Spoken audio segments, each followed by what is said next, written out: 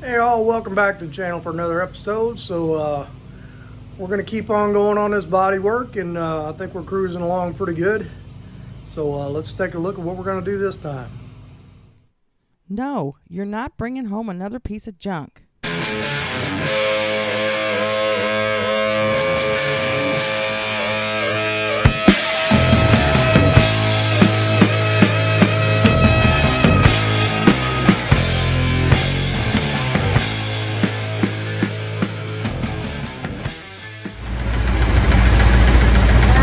I think we got a little bit of unhappiness going on here. This thing has been running so good. I fired it up yesterday. I don't know if you can hear that, or what it sounds like on the phone. I can't tell if that's lower end or something loose in the valve train, but there's something there.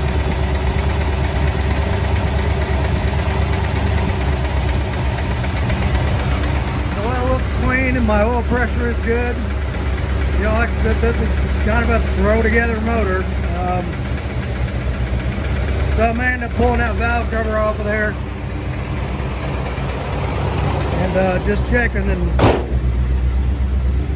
see if maybe I got a valve rocker arm coming loose. But to me it sounds deeper than that. It sounds like it's more in the bottom of the engine.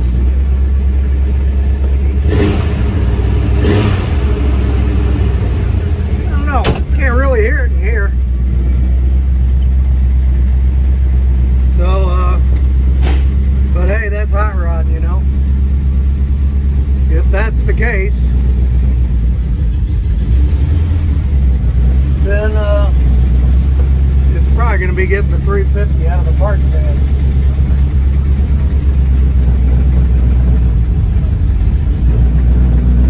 Because I know that engine runs good. To get it out of the garage while I'm grinding in there, so I'm not going to try and dust all over it.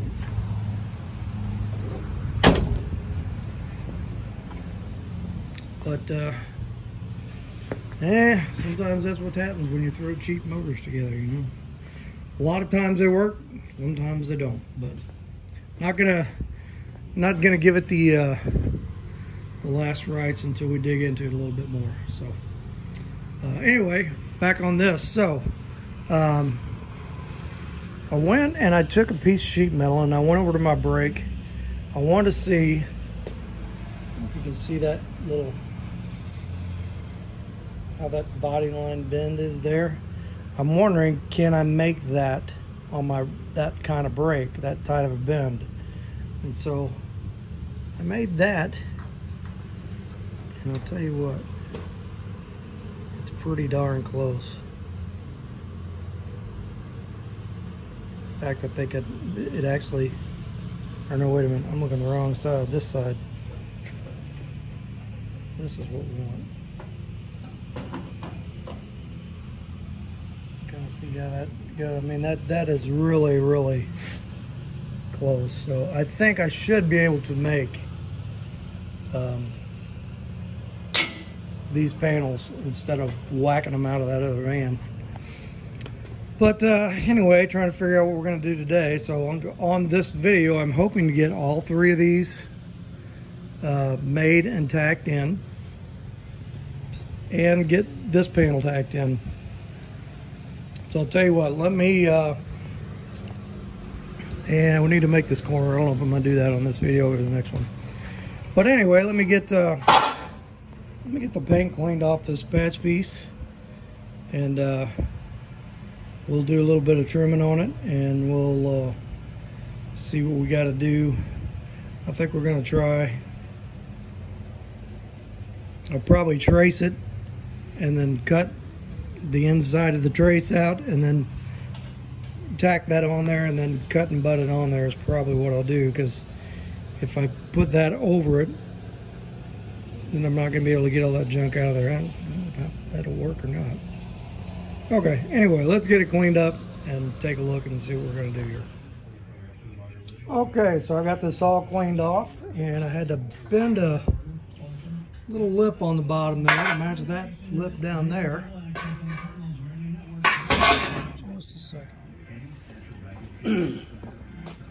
All right, so I think I've got this fitting pretty good.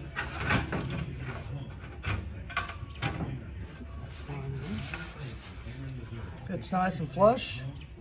Should be able to get that tacked in there with no problem. I have to do a hair more. Well, I don't know, maybe flatten it out a little bit. What I'm going to do is take a Sharpie and trace around this thing, and then we're just going to cut inside the line about 1 inch. And cut that, get that cleaned out. If there's any rust in there, we'll treat that. And then we will do the cut and butt on this deal. And I cleaned off the back of this. There's a little surface rust there. I think I might spray a little rust inhibitor on the back of this thing before we close this thing up. So I want to make sure everything's clean, and whatever's going on in there, we do our best to address it. So, all right, let me trace this out. We'll get it cut, and let's take a look at what we got going on in there. Okay, so very happy with how this looks. We just got a little bit of rust down in here, and there's a drain hole here, and that was plugged up with some acorn shells and some leaves. So that's probably what happened. That drain hole got plugged up, it held a little water in there, and it rusted it through. So very happy with how that looks. Really happy with how this fits. It's going to go right on there with no problem. So what I'm going to do is take a can of rust inhibitor. I don't know if I got some or if I'm going to have to pick some up tomorrow. But I'm going to spray all down in that seam and soak that real good. Spray it back in there as far as I can. And then spray the back of this. And we'll let that sit a day or so, and then we'll put this piece on there. So, yeah, you look at the back of this, and it's pretty ate up. Feel up in here, and it's solid. We cut right on the right place.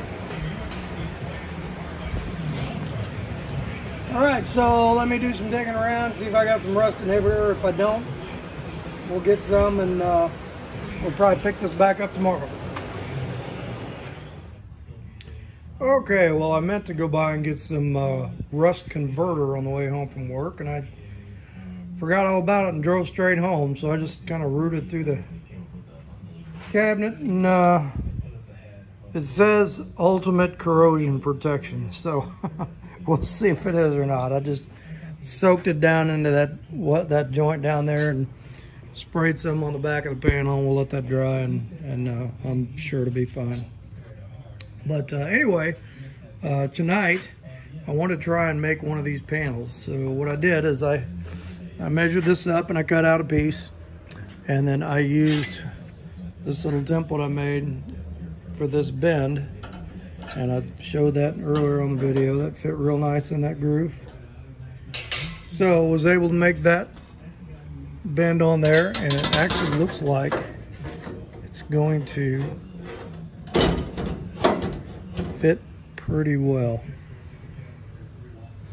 So we're gonna tack this thing in there and do the cut and butt. I don't know if I'm gonna show it again. We just showed it on this one on the last video, and so let me go ahead and just get it in there, and then we'll go back and take a look and just kind of compare the two. You know, that's a regular stock piece of van, and this is just a piece of sheet metal. So let's see what they kind of look like side by side. All right, so I got it tacked on there. I figured let's take a look before I cut it. If we look down that body line, and I think that is looking pretty darn good. Got good transition, good and level on both ends. Yeah, I think it's going to be fine. In fact, I think that might even be a little better than the other one. So we'll see how it comes out. You know, somebody said something on one of the earlier comments about you seem like you're getting burned out on this thing, and you know, I gotta admit, this much welding and this much grinding, you can get burned out on this. That's one of the reasons I decided early on when I was doing this that plan A of initial getting it on the road was it was not going to be painted. It was just going to be bare metal and ground, because I mean, once you get to the bare metal stage and you get it ground down, I mean, it's a whole nother hours and hours and hours and hundreds of hours of floating it out with filler to get it straight, and you know, unless you're just one of those super metal dudes that I'm not, and you know, and getting it painted. You know, if you'd seen my videos on the Chevy, you've seen how many episodes you were, and there was a lot of hours in that thing, and I can still look back at this, look down the body lines and think, oh man, I missed that spot, I missed that spot. But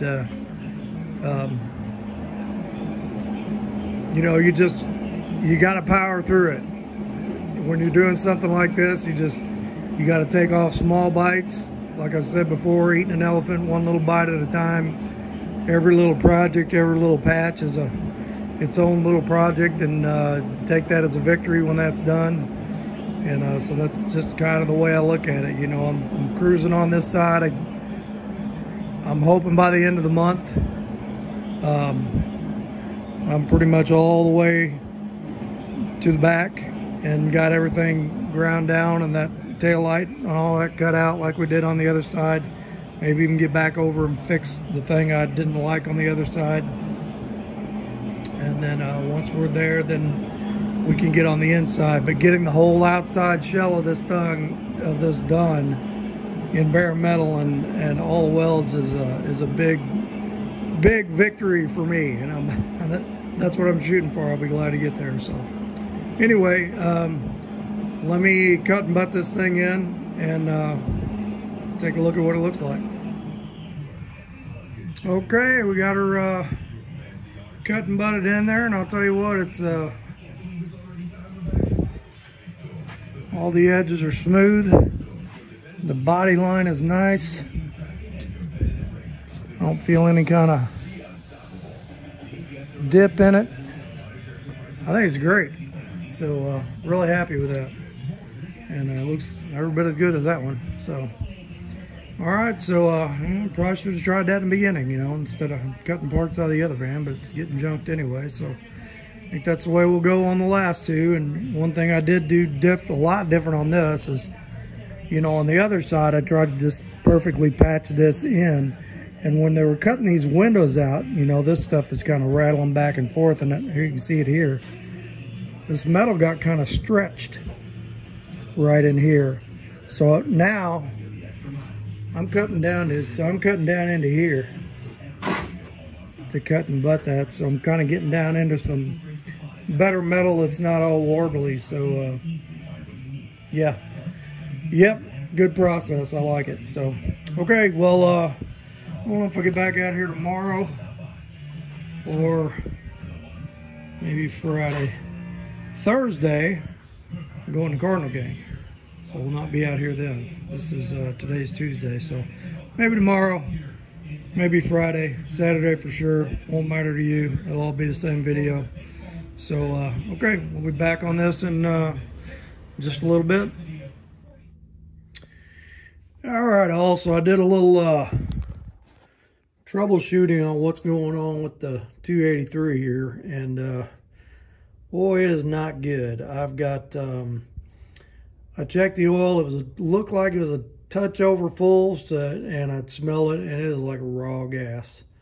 And I had just noticed recently that when this thing was running, that it started smelling rich at the tailpipe, and it wasn't doing that before. Seemed like it's running fine, but other than the noise from earlier in the video. So I think what happened is, I hope I didn't wipe some of the bearings, but with that noise, I'm afraid something like that's happened. So I need to do a little checking into it and find out, do I got an injector stuck that is pumping too much fuel in this thing, or what's going on? It doesn't sound like it's, doesn't sound like or run like it's missing. But we're going to check all that stuff and see what the deal is. But I'm afraid she may be mortally wounded, and we may be pulling this thing out of here I'm not going to do it right now. Probably, probably in the fall or over the winter. And if, once we find out a little bit more, she may be going in dry dock for the rest of the season, but we'll see. But anyway, a little update on that. And definitely not going to take it out on the road anymore until I kind of figure out and resolve what's going on with it. But anyway, for today, I think what we're going to do is let's go ahead and get this patch panel tacked in there. Do the old cut and butt on that thing and get it to where we can start, tack welding in like we did these other panels. So I'd like to get that one done today, and then maybe Saturday work on these guys back here. I'd kind of like to get all those panels tacked in there, and then just start working my way around with the welding on it. So okay, let me get this thing tacked on there, and then we'll take a look at what it looks like. Okay, so here's what I did. I went along and punched a bunch of holes in the bottom of this thing, and we're just going to spot weld this bottom lip to that bottom lip. I'm not going to worry about trying to weld that whole thing solid all the way along there upside down. So let me get this on there. See what it looks like, and we'll take another look real quick before we start cutting and doing a final weld on it. All right, so we got that patch tacked on there, and it fell into place really good. Lays nice and flat all the way around. So next thing we're going to do is we're going to cut the edges and butt weld that thing on there. Tell you what, you can almost leave, came out so nice, you could almost leave an overlap weld on it, but I don't think I'm going to. I think we'll just go ahead and cut it. So let me do that, and then we'll take another look at what it looks like when we're done. Okay, we have got that piece all tacked in and cut and butt welded, and it looks pretty darn good, I think. So now it's just a matter of slowly working my way through welding that thing so we don't warp it up. So I'll tell you what, instead of fully welding all these up, I'm going to keep going, and we're going to get these two patches made, get them in there, and then I can just slowly work my way around and spread that out, going between the tacks and letting it cool, and then doing all of them again and doing all of them again, and try not to get in too much of a hurry. So all right, it's coming pretty good. So all right, next thing, let's knock some paint off of these two guys here and get them ready, and we'll get some patches made for those and see what they look like. Okay, so I was out here kind of doing some other stuff, and I want to address a question that I guess 3 different people have asked on different segments of these videos is, what am I going to do about door seals? I'm not really too worried about it in the beginning. My main goal is to get the thing on the road, and yeah, it's going to have air leaks, but so do Model A's and convertibles and motorcycles and all kinds of other hot rod vehicles are not airtight. But I have thought about it, and so kind of here's what I'm going to do. So if you look, like from there all the way around to there, the factory door seal is going to work. So that's what I'll do up to that point. Now when we get down into here, what I'm going to do is take some square tubing. I'll have to measure and see how much I need to go from that side to where the lip of the door will touch on the face of the square tubing when you close that. And so we'll weld that in there, and when I do that, we'll put a rubber seal on the face, because we've got a lip all the way around this door. So like if we look at this door, so oops, let me shrink this back down. So I've got a lip under there. So that square tubing will come over to where we'll have a rubber seal on the back of this door, and that should close right up against that and seal that off when we do that. And then I may have to do, I'll have to put something on over here. Some kind of square tubing along here.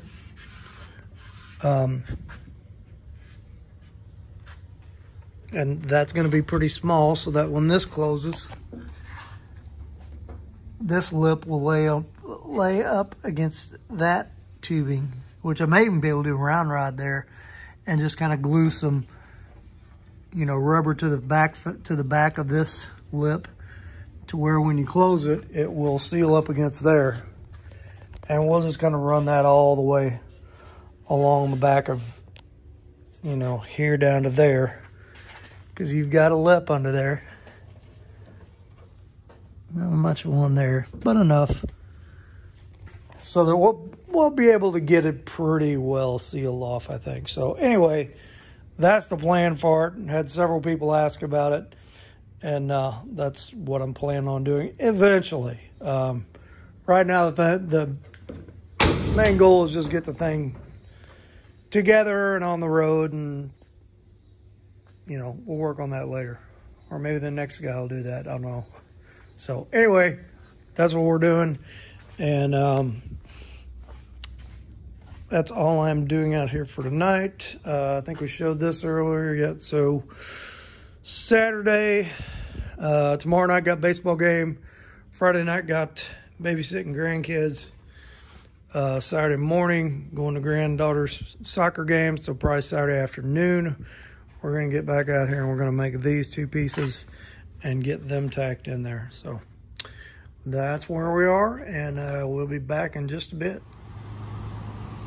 All right, I've been waiting to get this done for a while. This looks much better. Probably hadn't had this thing sealed in like 10 years. It needed it really bad. Okay, so I guess today we're going to make these two patches here, and we're going to get them tacked in here, and that'll probably be enough for the end of this video. So I gotta knock all the paint off here. Let me get that done, and we'll cut a couple of pieces of metal, and I'll show you how we bend one up before we put it on there. So all right, let's get some paint off, and then we'll go from there. It needs lots of cleaning on this side. It does. I got my shop foreman over here doing the cleanup for me. She's doing a great job. I might even have to pay her something. All right, well, the shop foreman is telling me I'm a slob, which I already knew. But, all right, so what we're going to do here is I cut these two pieces of metal. And I showed this on the last video. I kind of made this gauge to mimic that body line over there. And I'll tell you what, it does not take much of a bend to do it. So I'm just going to put this in here. Right down on that line.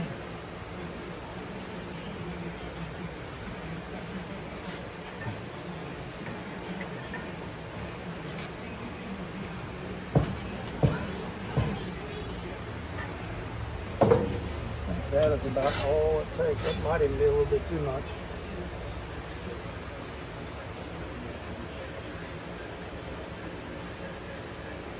Oh no, that is right on the money.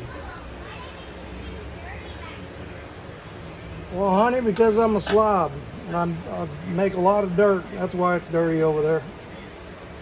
But thankfully, I got you to take care of that for me. She's still telling me I'm a slob. Papa, why are you making so much dirt out here? Someday, I hope we'll be building her car out here. Alright, so I'm just going to lay that on there like that. And I'm going to mark this line there. And we're going to do the same at this end.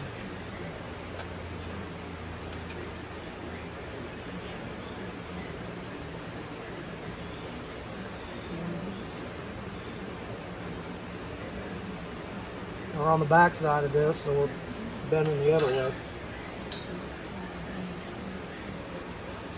And that's not much space. It's like a half an inch. There is just enough room to get that in there and get that on that line. I lost the line. There it is. Okay, and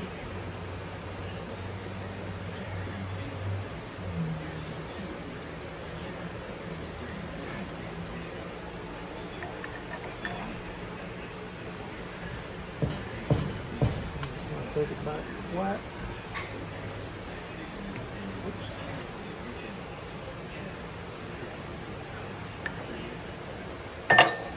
Oops, good.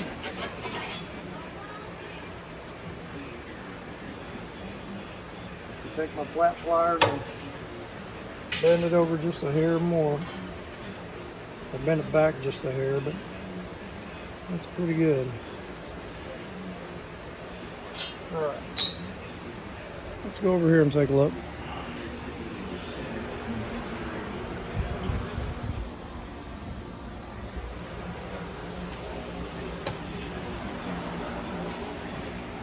And this one right here.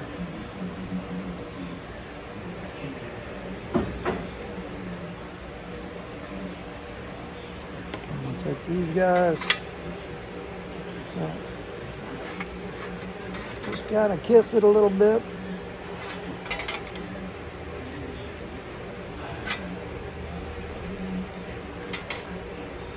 So cool.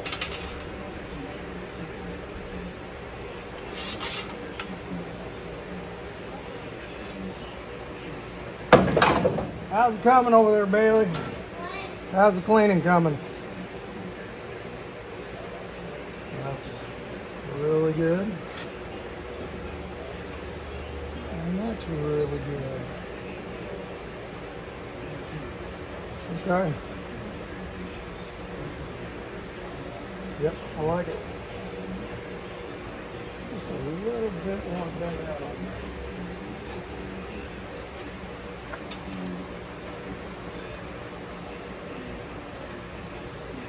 Get it and back in.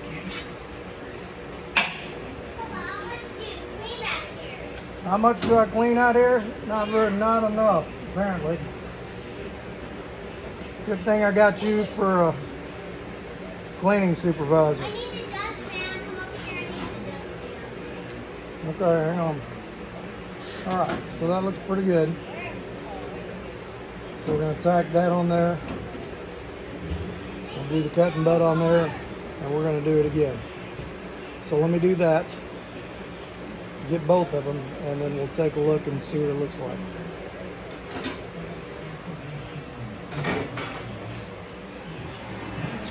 All right, so there we go. I got all 4 of these pieces in here, all cut and spot butt welded together. Same down there. So that's really all the, well, no, that's not all the panel making I got to do for this side, but that's the majority of it. So next thing we got to do is we got to build this corner. We're going to pull that light out. We're going to pull this light out. Pretty much what we did on the other side. Let's see if I can do a little neater job of it than I did on the other side. But I'll tell you what, that's going to be it for me today, because it is 100 plus out here. It's supposed to be 100 plus every day this week except for next Saturday. So I think probably what I'm going to end up doing is, I got a lot of stuff going on after work this week. I think I'm going to I'll probably just come out here at night, fire up the welder, you know, do a row of tacks, maybe let it cool, do another row of tacks, and just kind of do that every night and try to get a lot of this filled in. And then next Saturday, when we got today's Sunday, next Saturday when we got a nicer day, then get out there and hit it a little harder, and maybe we'll make that corner and get those other pieces fabbed up.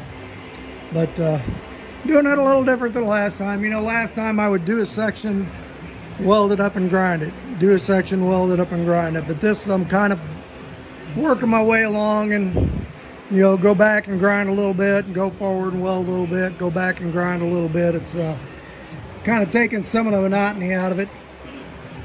And it is going much faster on this side just because I've already done it once. So Alright, so that's going to be it for this video. I think we'll go inside, we'll get a word from the Lord, and I'm going to stay in the air conditioning the rest of the day. And maybe watch a movie or listen to the ball game that's already not turning out so good. But hey, it's Sunday.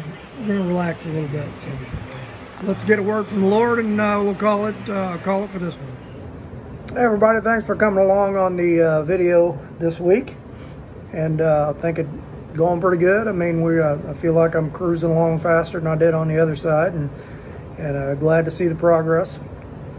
So early in the video, I'm kind of having some Impala engine issues, and I'm still trying to decide what to do about that. I don't know if I'm gonna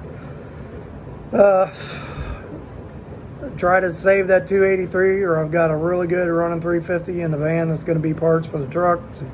We're going to switch to that, so I'm just going to kind of do some thinking this week and kind of come up with a plan. I'd like to know where all that fuel from the oil is coming from. It's got to be either a stuck injector, I'm getting a misfire that I'm not feeling, that's unburnt fuel is getting in the oil, or it could be in the program on the TDI too. You know, that program I put in there, if you go back several videos, was just the base program for a 305. Now the kicker is that the injectors I've got in that TDI are for a 350.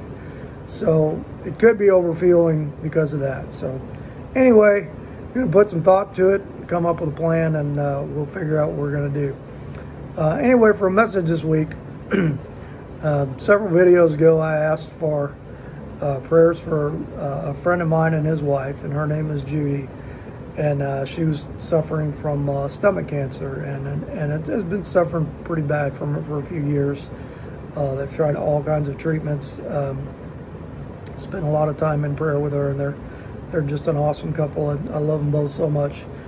And Judy got the message this past couple weeks that they're going to go ahead and stop treatment and let the cancer take its course, and that she probably doesn't have much time left. And you know, very sad to hear that, but this poor woman has suffered terribly through this illness. So just wanted to ask for prayers for her. And you know, I thought that was kind of a good thing to talk about, was you know, loss. And when this has happened to me many times in my Christian life, and I'm sure to a lot of you, that you pray for healing for somebody, and they don't get healed. And you know, the illness progresses and they pass away, you know. And I've seen it happen with members of my family. A couple times in my church, I know there were two different couples that had little kids that had terminal illness, and whole churches get together and pray for them, and ultimately God says, you know, it's their time. And that's a that's a hard thing to understand, a hard thing to accept. You know, it's like, why does God take life from somebody when they're so young? You know, Judy's in her 50s, which is young to me. You know, I was at a family member's funeral years ago. Was at the cemetery, and was just kind of walking around looking at tombstones, and you know, looking at the years, and kind of fascinated by one, how old, you know, like what year they were born, how old that was, but then how long they lived. And in the cemetery, you see the whole range, you know, from someone that lived 100 years old to someone that lived 50 years to someone that lived 10 years to someone that barely lived a few days. You see it all. And it's always designated in years. You know, you'll see the first year, and you'll see the dash, and you'll see the year of passing. And it's like, wow, you know, a person's whole life condensed down to that dash. You know, what happened between those two times, everything in their life is represented in that little dash, 1975 dash 2000, whatever, you know. And I remember hearing during a sermon, a pastor talking about the length of our life and what it means here on earth, and that it's interesting the way he represented it. I don't know if I can do it any justice or not, but he said if you took a piece of paper and if you drew a line all the way across that piece of paper. Now imagine you got a pen that's never going to run out, and you got paper that's never run out, and you just keep going and going and going and going and going. And the length of that line is the length of your life. Right here, that little mark is the length of your life here on earth. The dash is on either side, is in the middle, and your birth and death date is on either side of that mark. When we read the scripture and we read about, Christ lived 33 years.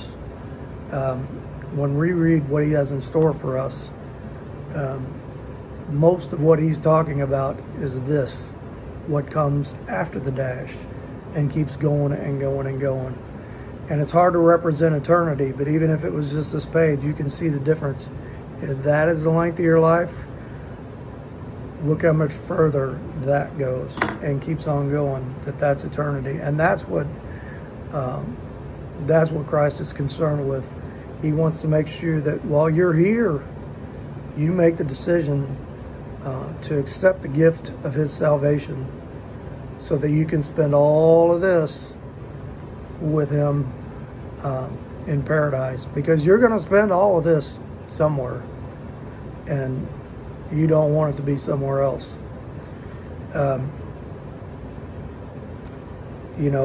Christ says, he says, I go before you to make a place for you. If it wasn't true, I would have told you so.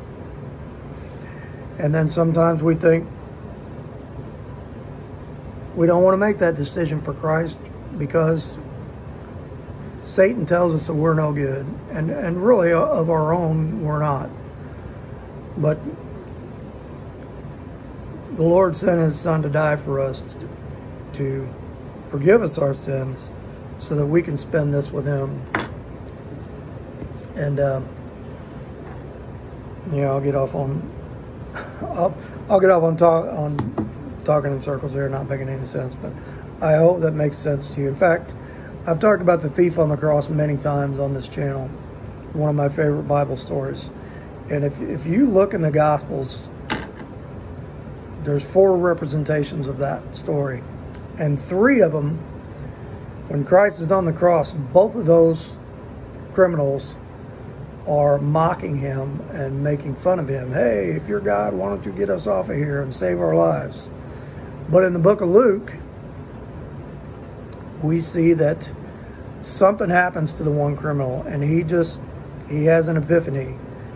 And all of a sudden, he stops the mocking, and he says, turns to the other guy, and he says, have you no fear of God? Because we deserve what we're getting, and this man doesn't. And then he turns to Jesus and says, remember me when you enter your kingdom.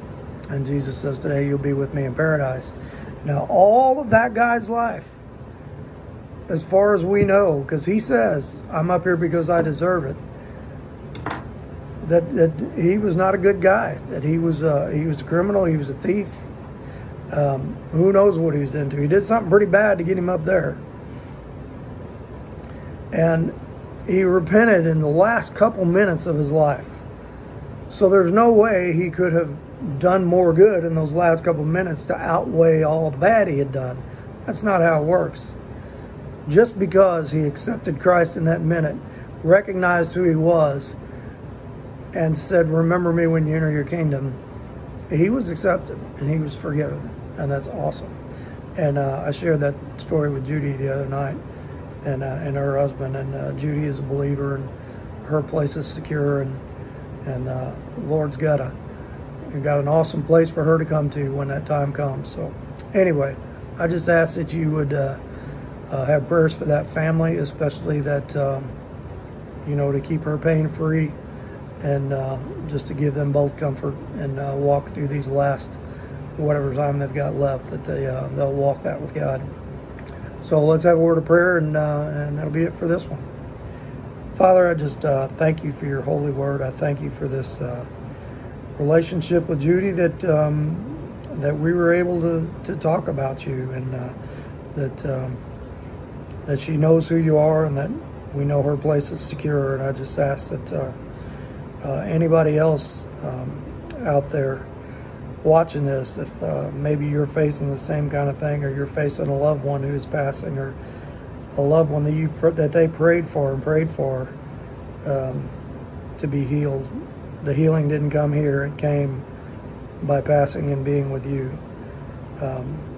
We just ask you to minister to all those people that have felt that pain and that loss, and just let them know the awesome place that you have for them, and that you love them, and you are ready for them.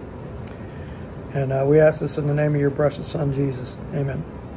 All right, hit like, hit subscribe, leave a comment. Thank you, everybody who's been watching lately, and for all the good comments. We'll be back on this truck next weekend and see what we can get done on this thing. So, talk to you soon.